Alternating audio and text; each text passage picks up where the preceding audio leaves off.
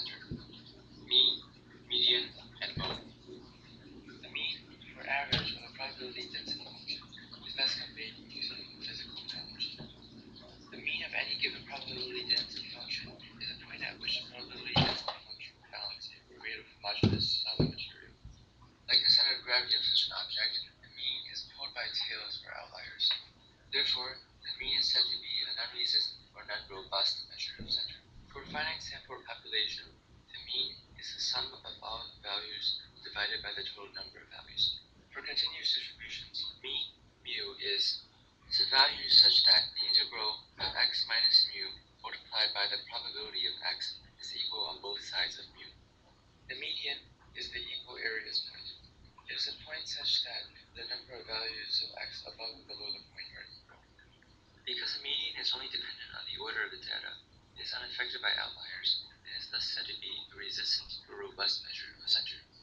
For a finite sample of an odd value of n, the median is a data point which, when listed in numerical order, occupies position n plus 1 over 2.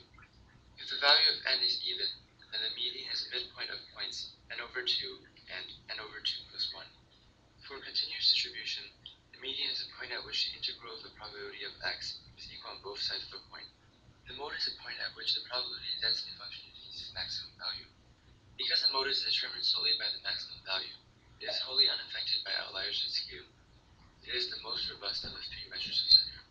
For any finite sample or population, mode is simply the point with the highest frequency of appearance. For any continuous distribution, assuming that the density function is a single peak or hump, mode is the point at which the derivative of the density function equals 0.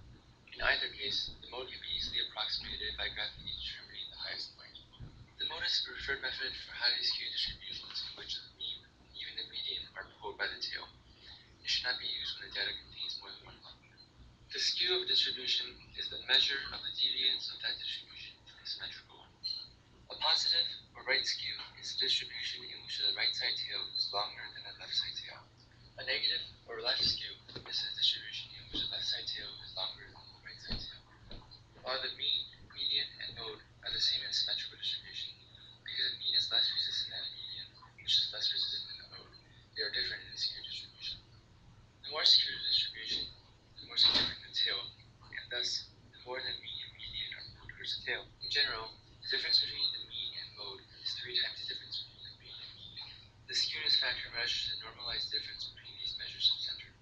It is equal to the difference between the mean and mode, or 3 times the difference between the mean and median, divided by the standard deviation.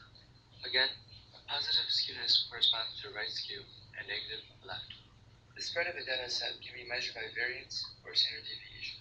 For a population, it is the sum of the squared distance to the mean for each data point divided by the number of points. For a sample, it is the same sum divided by n minus 1.